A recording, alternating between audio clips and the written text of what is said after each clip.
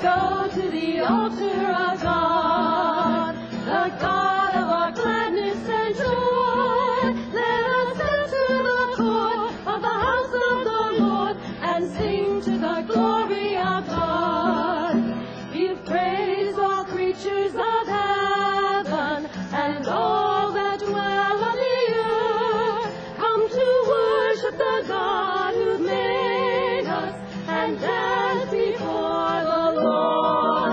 Let us go to the altar of God, the God of our gladness and joy. Enter the courts of the house of the Lord and sing to the glory of God.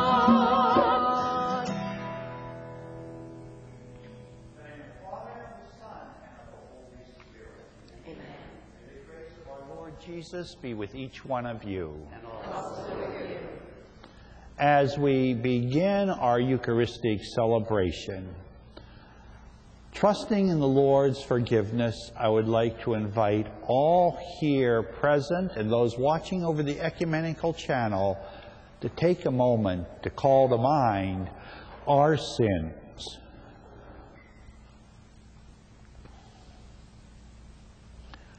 I confess to Almighty God and to you, my brothers and sisters, I have sinned through my own fault, in thoughts and in my words, and what I have done and what I have failed to do. And I ask Blessed Mary, ever Virgin, all the angels and saints, and you, my brothers and sisters, to pray for me to the Lord our God. May Almighty God have mercy on us, forgive us our sins, and bring us together to everlasting life. Lord, have mercy. Christ, have mercy. Lord, have mercy.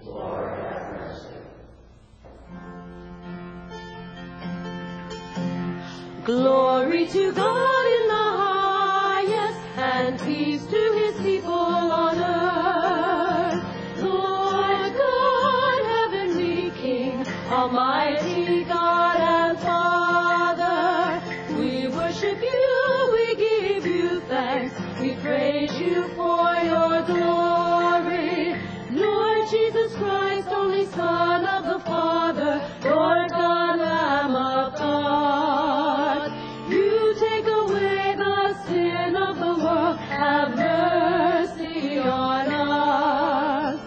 You are seated at the right hand of the Father, receive our prayer. For you alone are the Holy One, you alone are the Lord, you alone are the Most High, Jesus Christ, with the Holy Spirit in the glory of God the Father. Amen.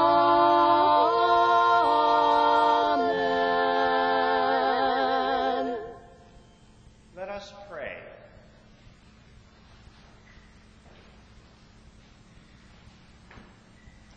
God of the universe, we worship you as Lord. God ever close to us, we rejoice to call you Father. From the world's uncertainty, we look to your covenant. Keep us one in your peace, secure in your love. We ask this through Christ our Lord. Amen.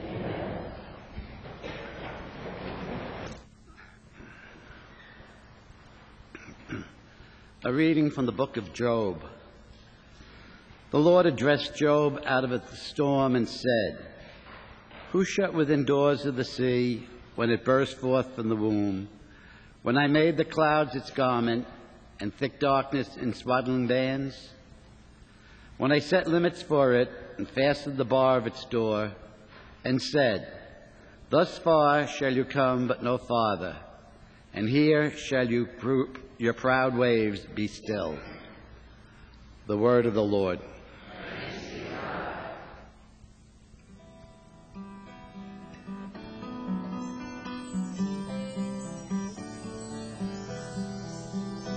Give thanks to the Lord, for he is good. His love is everlasting. Give thanks to the Lord, for he is good. His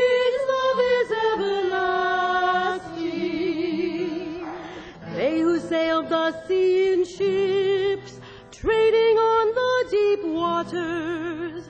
These are the works of the Lord, and his wonders in the abyss. Give thanks to the Lord, for he is good. His love is everlasting.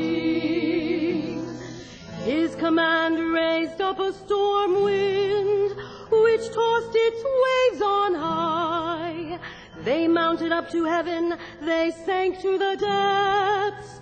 Their hearts melted away in their plight. Give thanks to the Lord, for he is good. His love is everlasting.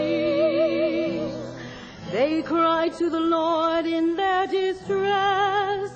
From their straits he rescued them. He hushed the storm to a gentle breeze, and the billows of the sea were still. Give thanks to the Lord, for he is good. His love is everlasting. They rejoiced that they were calmed, and he brought them to their desired haven. Let them give thanks to the Lord for his kindness, and his wondrous deeds to the children of men. Give thanks to the Lord, for he is good. His love is everlasting.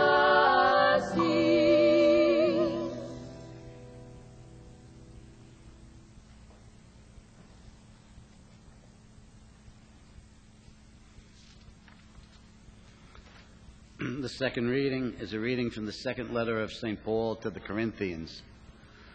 Brothers and sisters, the love of Christ impels us, once we have come to the conviction that one died for all, therefore all have died.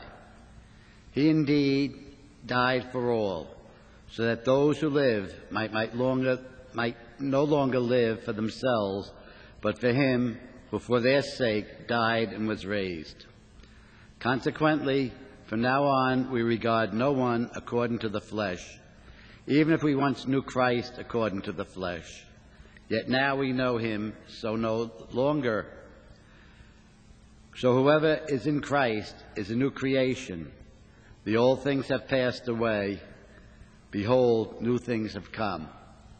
The word of the Lord.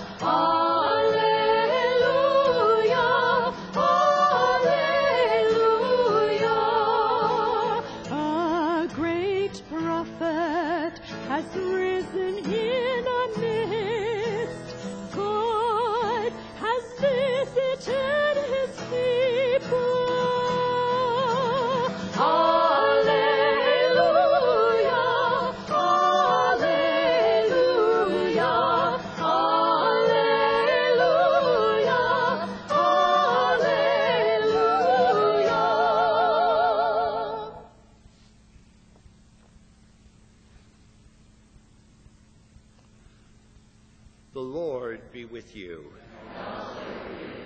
A reading from the Holy Gospel according to Mark.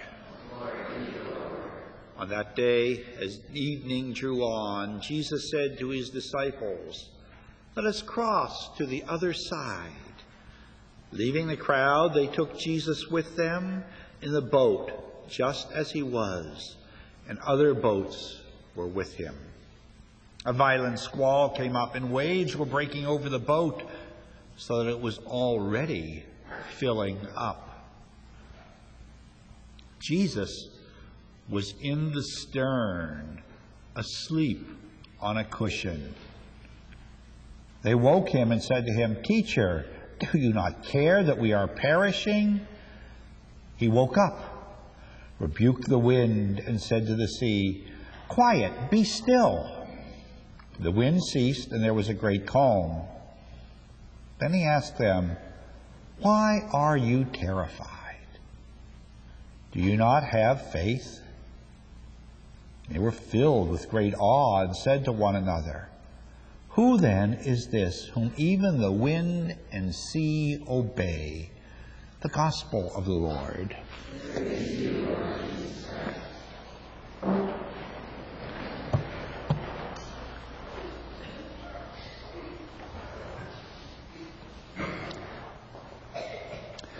A few weeks ago, Father Thomas Berry, a Passionist priest, passed away at age 94. He was one of the most brilliant, creative, and gentle people I've ever met. And he's had an enormous impact, not so much on the church, but on world thought as a whole. Science, philosophy, theology, and the poetry of loving God and the creation of God. And he was one of my teachers at Fordham. And I asked him, "Thomas, is there any parallel in all the world religions to the book of Job?" And he thought a moment, going through that encyclopedia that was in his mind. And he said, "Nope, there isn't.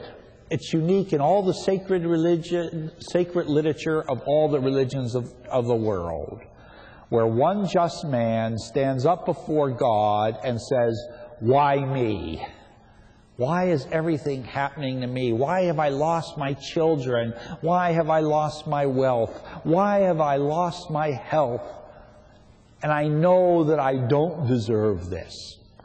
That's something unique in all of the world religions. And it's part of our inspired Scripture.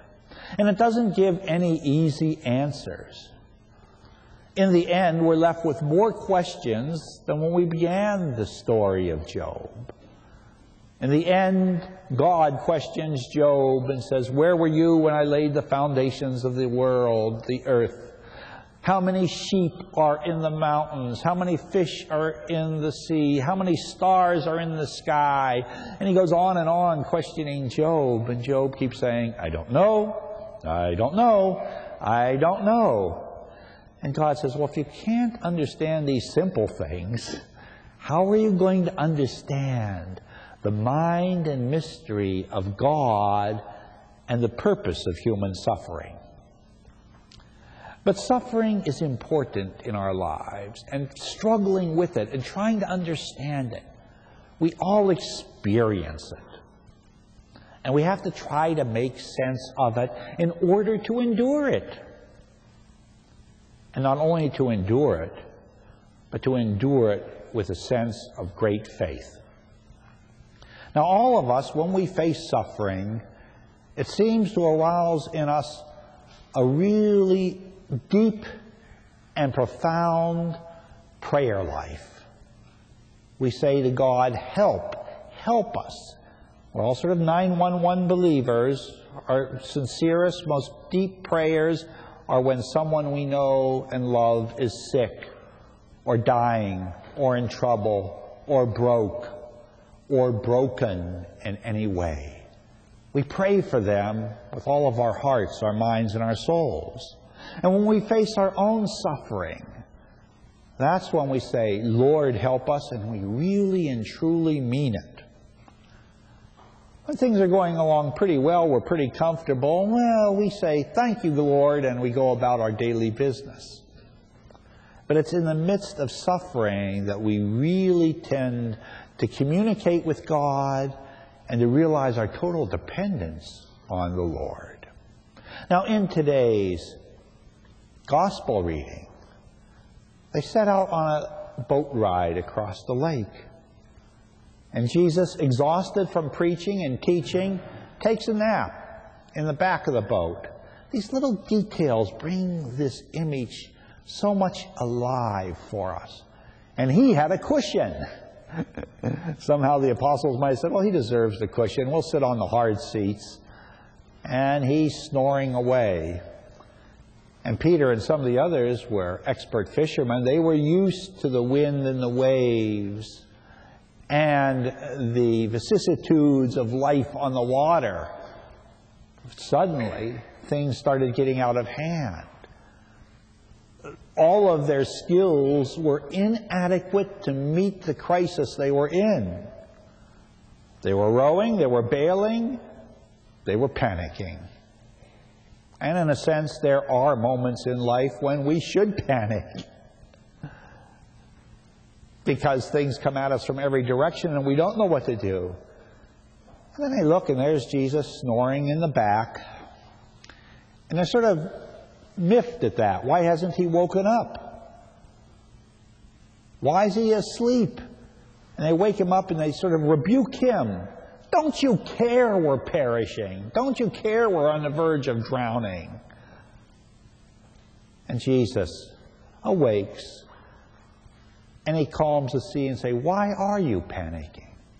Because they took their eyes off the Lord who was at rest and was looking only at the storm around them. And when we look only at the storm of life around us, well, panic is the nature of the day. And every day there's a reason to panic. We get in a mental cycle where we say, well, what could go wrong today? Yesterday was bad and I have a feeling today's going to be even worse. We get that mental cycle going. Even if we're healthy, we might say, gee, maybe I should check my blood pressure. What could go wrong today? What could go wrong today? But if we're really with the Lord, we don't have to panic. We could worry. He worried. We could grieve and mourn. He grieved and mourned. But there's no need to panic. Now, St. Teresa of Lisieux, the Little Flower, one of the most popular saints of the 20th century, has had an enormous following of devotees because she showed people how to be holy in the ordinary things of life and the little task of life. But anyone that thinks her thought is superficial should have to realize she was not only declared a saint, but a doctor of the Church, which is a very rare title indeed. And in reflecting on this passage, she said, it's all right to ask the Lord for help when you're panicking. Prayers of petition. She said, but a true person of faith would have left the Lord continue to take his nap, knowing that even if the Lord appeared to be asleep, because they were close to him, they were safe. But Jesus really was taking that nap to prove a point to them. So when he awakes, he speaks a word, and the natural world itself calms down. The natural world is not the enemy. The natural world is no longer threatening death. But the natural world is helping them get where they want to go at the command of the Lord. And so if the Lord seems to be asleep in our lives when we're sinking, when we're drowning, just remember he is always with us and there's no need to panic. Let us stand now and pray together the Nicene Creed. We believe in one God, the Father, the Almighty, maker of heaven and earth, of all that is seen and unseen. We believe in one Lord Jesus Christ, Son of God, eternally begotten of the Father, God from God, light from light, true God from true God, and not made, one in being with the Father, through whom all things are made. For our salvation, he came down from heaven, by the power of the Holy Spirit, he was born of the Virgin Mary, and became man. For our sake he was crucified, died and was buried. On the third day he rose again, in fulfillment of the Scriptures. He ascended into heaven, and is seated at the right hand of the Father. He will come again in glory to judge the living and the dead, and his kingdom will have no end. We believe in the Holy Spirit, the Lord, the giver of life, who proceeds from the Father and the Son, where the Father and the Son is worshipped and glorified. He has spoken through the prophets. We believe in one holy Catholic and Apostolic Church. We acknowledge one baptism for the forgiveness of sins. We look for the resurrection of the dead and the life of the world to come. Amen. Let us pray together for our needs and the needs of all God's holy Church.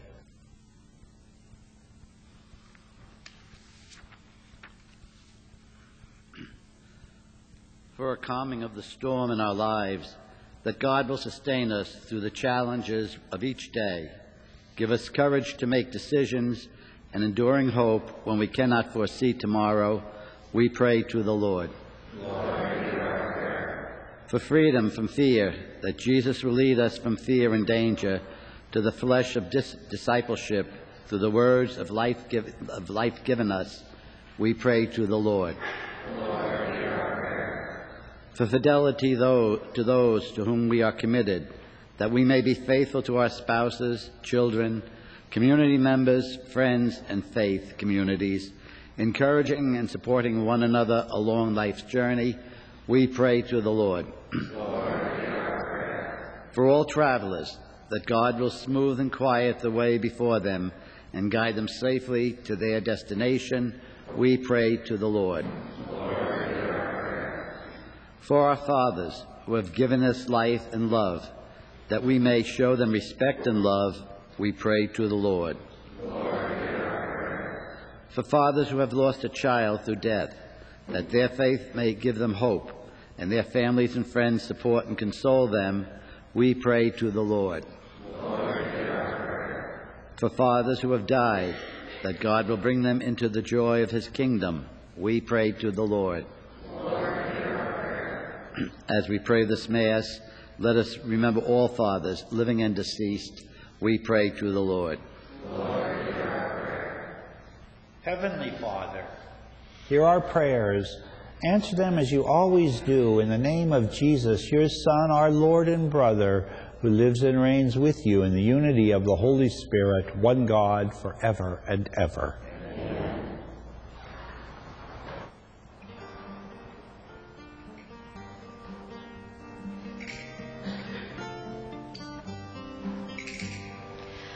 God, beyond our dreams, you have stood in us a memory. You have placed your powerful spirit in the hearts of humankind.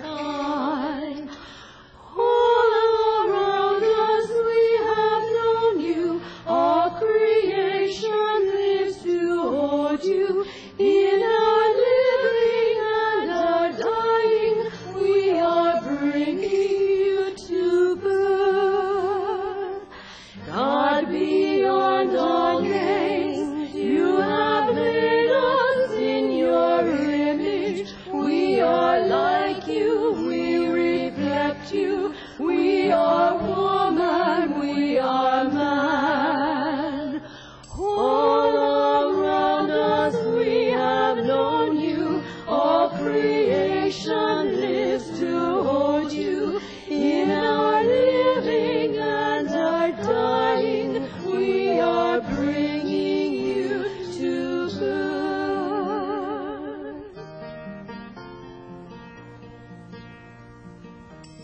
Lord God, humble and contrite hearts. Lord God, wash away my iniquity, cleanse me from my many sins.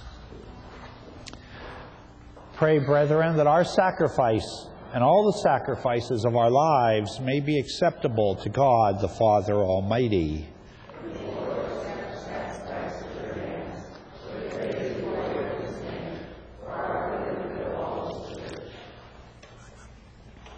Lord, receive our offering, and may this sacrifice of praise purify us in mind and heart, and make us always eager to serve you.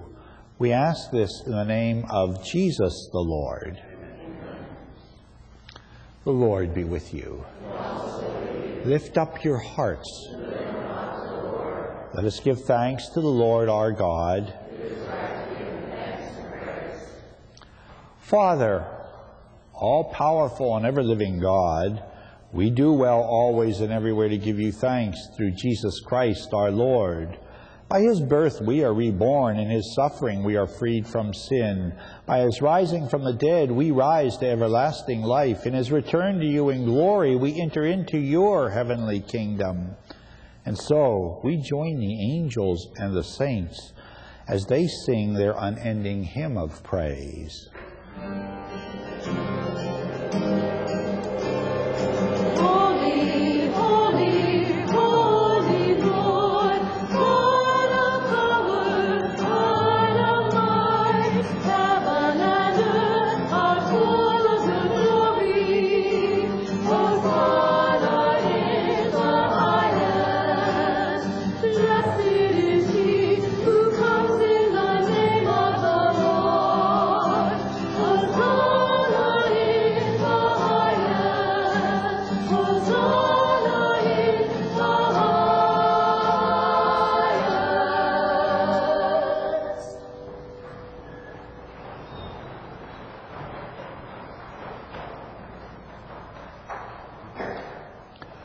Lord, you are holy indeed, the fountain of all holiness. Let your Spirit come upon these gifts to make them holy, so that they may become for us the body and blood of our Lord Jesus Christ. Before he was given up to death, a death he freely accepted, he took bread and gave you thanks. He broke the bread, gave it to his disciples, and said, "Take this, all of you, and eat it. This is my body, which will be given up for you."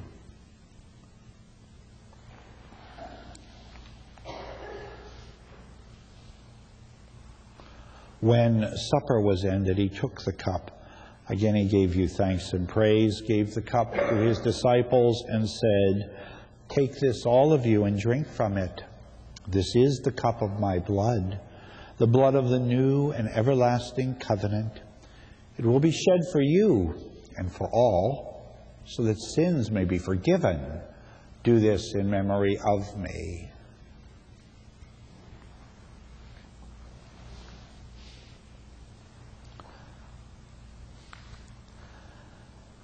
Let us proclaim the mystery of faith.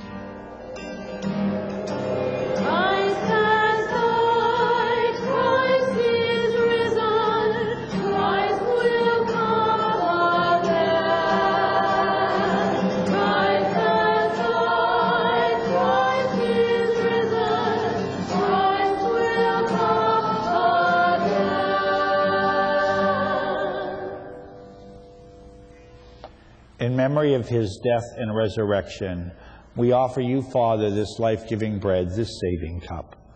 We thank you for counting us worthy to stand in your presence and serve you.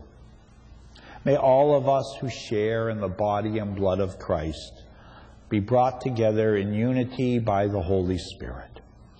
Lord, remember your church throughout the world.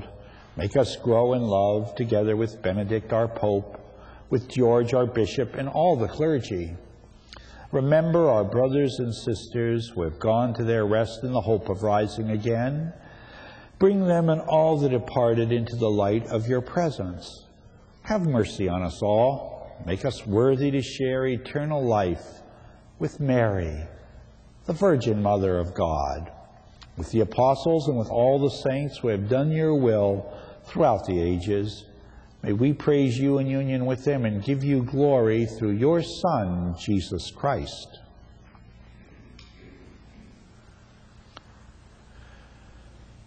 Through him, with him, in the unity of the Holy Spirit, all glory and honor is yours, Almighty Father, forever and ever.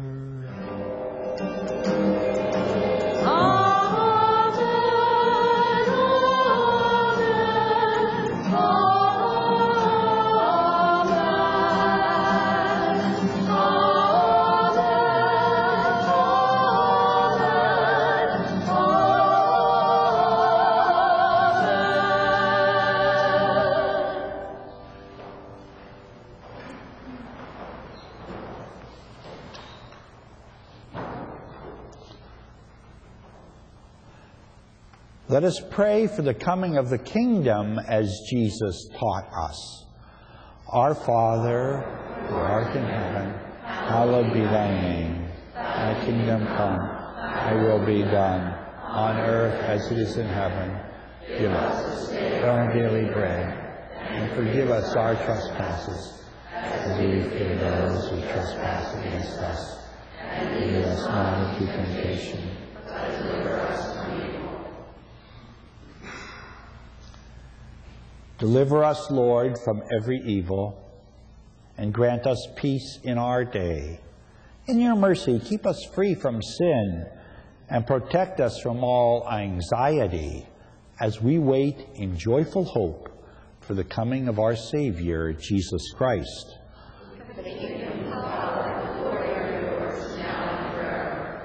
Lord Jesus Christ, you said to your apostles, I leave you peace, my peace I give you. Look not on our sins, but on the faith of your church, and grant us the peace and the unity of your kingdom, where you live forever and ever. Amen. May the peace of the Lord be with you always. And also with you. Let us offer each other some sign of peace.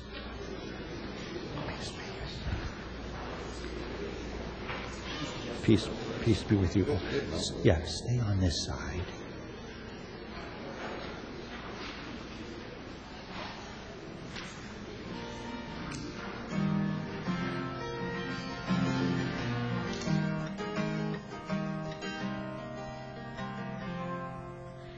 Jesus, Lamb of God, you take away the sins of the world.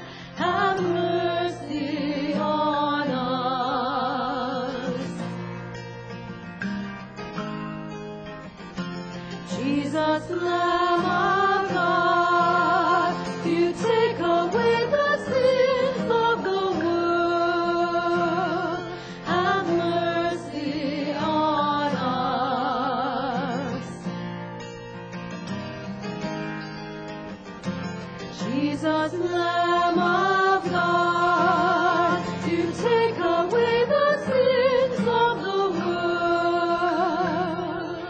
Grant us your peace.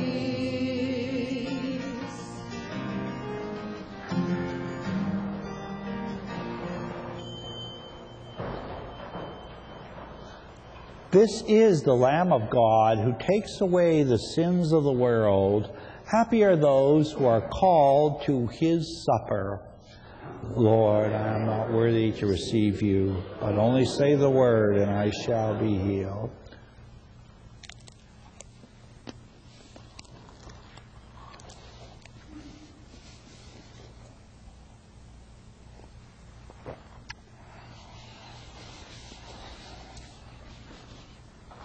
The blood of Christ.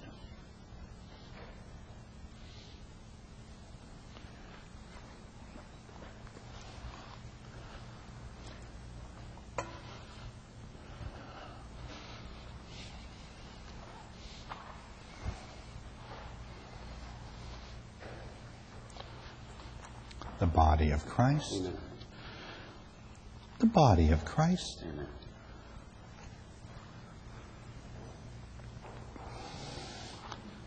The blood of Christ. The blood of Christ. Amen.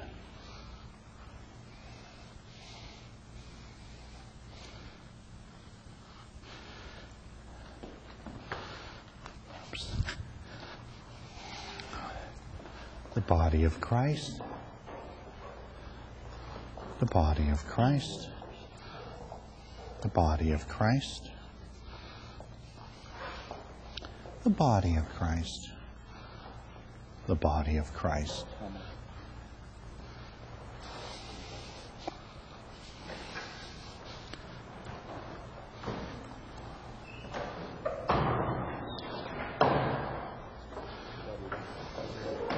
The body of Christ.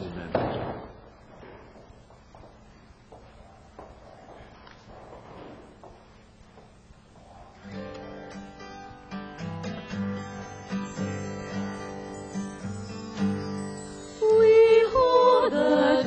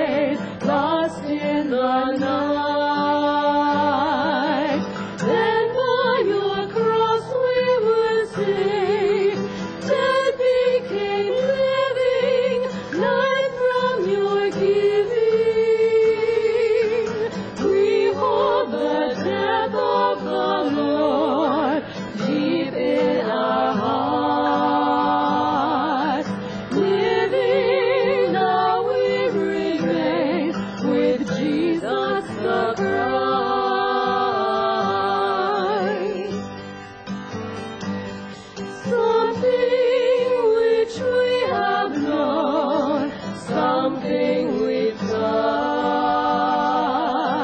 what we have seen with our eyes, this we have heard, life-giving word.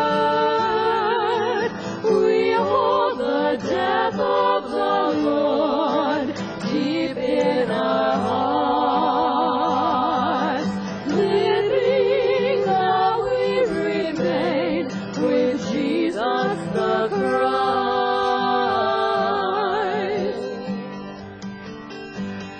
He chose to give of himself, became our bread, broken that we might live, love beyond love, pain for our pain.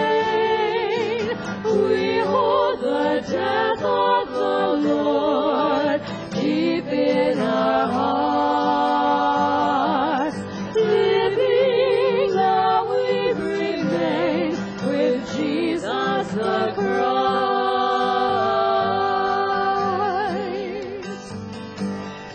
We are the presence of God. This is our call. Now to become bread and wine, food for the hungry, life for the weary. For to live with the Lord, we must die with the Lord. We hold the death of the Lord deep in our hearts. Living now we remain with Jesus the Christ.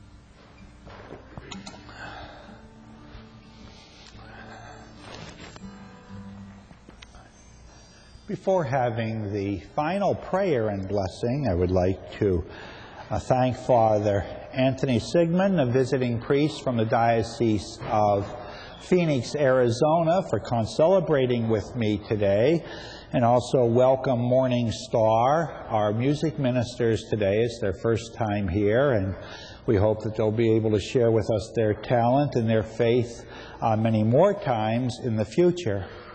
And of course, I want to wish to all those viewing over the ecumenical channel and those here present, on behalf of Father Ignatius, our superior, and all of the brothers and priests of the Society of St. Paul, a happy Father's Day. And we are asking that each of you just also remember your eternal Father, Christ your brother, and that Spirit which makes us all one great family. Now let us stand and pray together.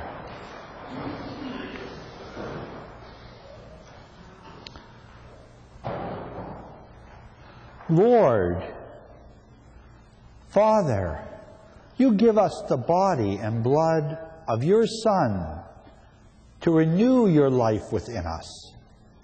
In your mercy, assure our redemption and bring us together to the eternal life we celebrate in this Eucharist. We ask this through Christ, our Lord and brother. Amen. The Lord be with you. Bow down your heads and pray for God's blessing. God, our Father, in your wisdom and love you made all things. Bless those here present, and especially those who are fathers and Christian fathers. Let the example of their faith and love shine forth. Grant that we, their sons and daughters, may honor them always with a spirit of profound respect. Grant this through Christ our Lord. Amen. And may Almighty God bless you all, the Father and the Son and the Holy Spirit. Amen. Go in peace to continue to love and serve the Lord and one another. Thanks be to God.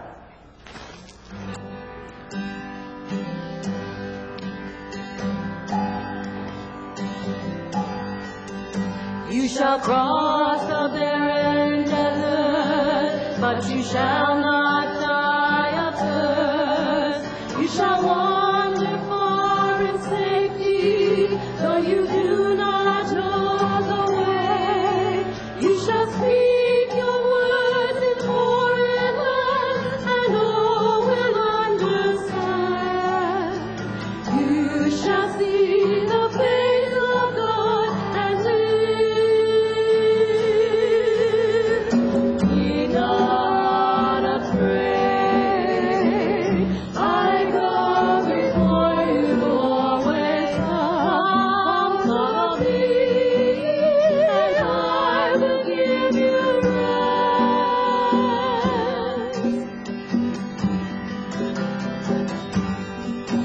If you pass through raging waters in the sea, you shall not drown. If you walk amid the burning flames, you shall